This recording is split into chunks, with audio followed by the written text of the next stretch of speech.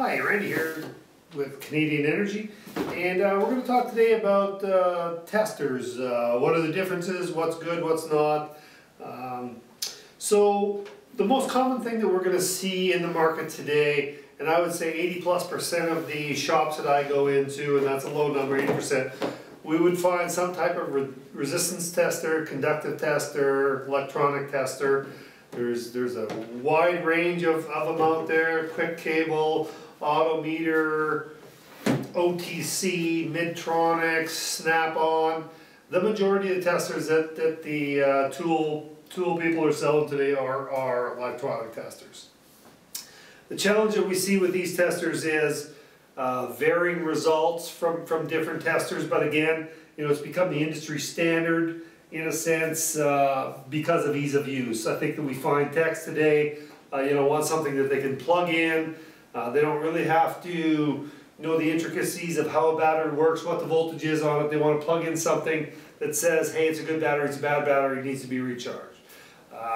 So again, this seems to be taking over the market. The choice of battery professionals would be the carbon pile load tester. The carbon pile load tester will simulate an actual vehicle load, a piece of heavy equipment load. Typically, more amperage than a vehicle is going to draw. So it actually pulls amperage out of the battery, depending on how much you want to draw out of it, and that would be adjusted by the dial on the front, which puts more pressure on the carbon pile. So you can draw on this particular unit, the Autometer SB5, up to an 800 amp draw on a battery, which is a huge load.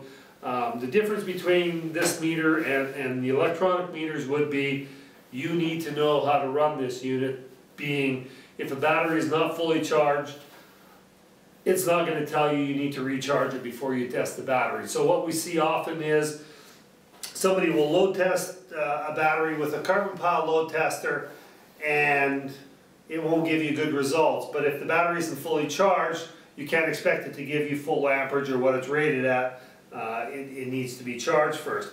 Whereas the electronic tester will tell you that the battery needs to be charged. So we'll go a little further. We'll go into the running the electronic testers versus the carbon pile testers on some different batteries, and the results that come with those. So we'll be back with those.